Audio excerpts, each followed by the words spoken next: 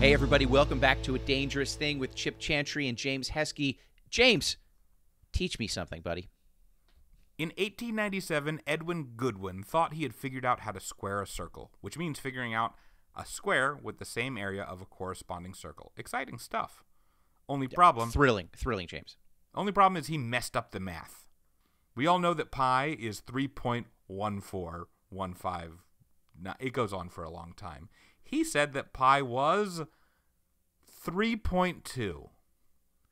He went to the Indiana State Legislature, and they turned it into a bill, Indiana House Bill 246, in 1897, and went through various committees, including the Education Committee, until it passed 67-0. So if you're following along, this bill was going to officially make pi 3.2 in the state of Indiana. Thankfully, there happened to be another mathematician named Clarence Waldo there for some completely different reason, who overheard the bill and said, and I quote, "What the f***?" And he went over to the Senate and said, guys, don't pass this thing. And he explained why you can't pass it.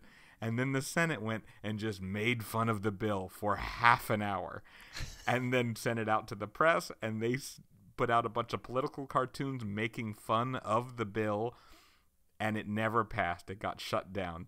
And that is why Indiana almost made pi 3.2 officially as law.